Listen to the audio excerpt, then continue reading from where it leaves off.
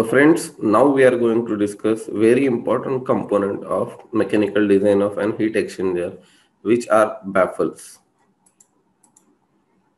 The purpose, the basic purpose of this baffle is,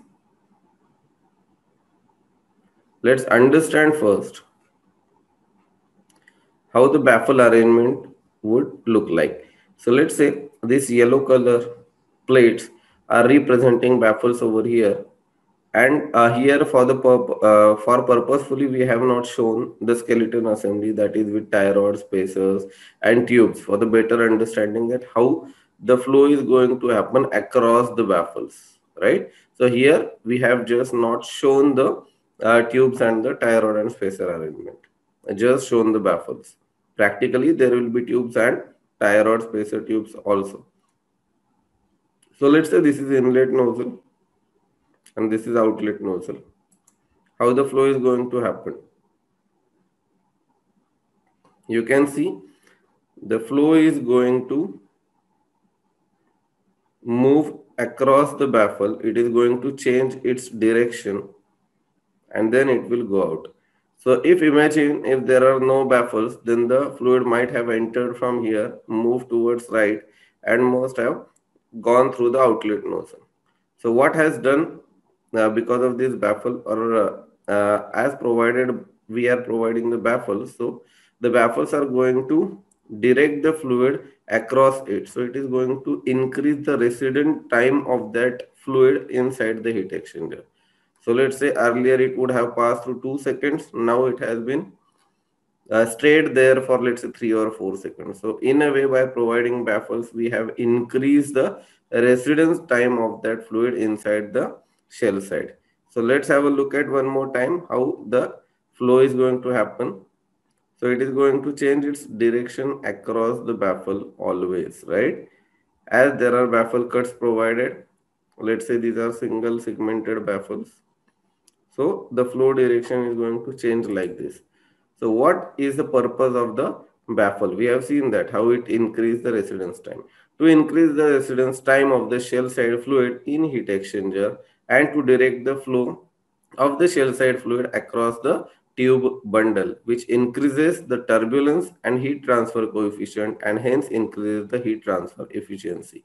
So by increasing the residence time, it will increase the time for which it is being in contact with the tube bundle, and hence the more heat transfer will happen. Also, as it is directed across the bundle, it creates more turbulence. By providing more turbulence, it increases the heat transfer coefficient, and by increasing heat transfer coefficient, it will also increase the efficiency of that heat exchange over there in that particular heat exchanger. So one more time we will read it. To increase the residence time, what is the purpose of the baffle? Is to increase the residence time of the shell side fluid in heat exchanger and to direct a flow of the shell side fluid across the tube bundle, which increases the turbulence and heat transfer coefficient and hence increases the heat transfer efficiency in that heat exchanger. So that is a primary function from process point of view of a baffle, to increase the residence time. However, if we are going to increase the residence time, or rather we are going to direct the flow across the tube bundle, so it will also increase the pressure drop. So however, increasing the turbulence and the flow direction increases the pressure drop, which further requires to increase the pump or the compressor capacity. One need to have the balance between the number of baffles and the pump capacity. As it is going across the baffles continuously, it is going to change its direction and it will be offered resistance by the tube bundle. To overcome that resistance, it has to pump with some higher pressure, right? So because of this, the pump capacity is going to get increased, or if it is air or some compressed gas which is going to pass through the compressor, or the pressure would be generated by the compressor, in that case the it will increase the pump capacity or compressor capacity.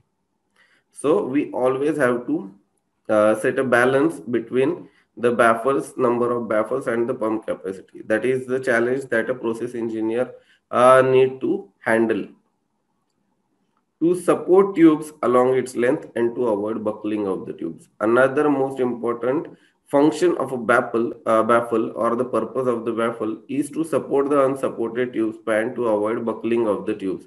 Let's have another look at. So let's say these are the baffles and these are the tubes which it is going to support. So as you can see, if there are no baffles, so the tubes will be supported from tube sheet to tube sheet, and the unsupported span would be very high. So there will be sagging of tubes might have happened, and it may have increased the vibration. It would have increased the flow induced vibration in the heat exchanger tube bundle, and it might have uh, contacted, or we can say impacted upon other tubes. So to avoid that, these baffles are providing necessary support of the unsupported tube span.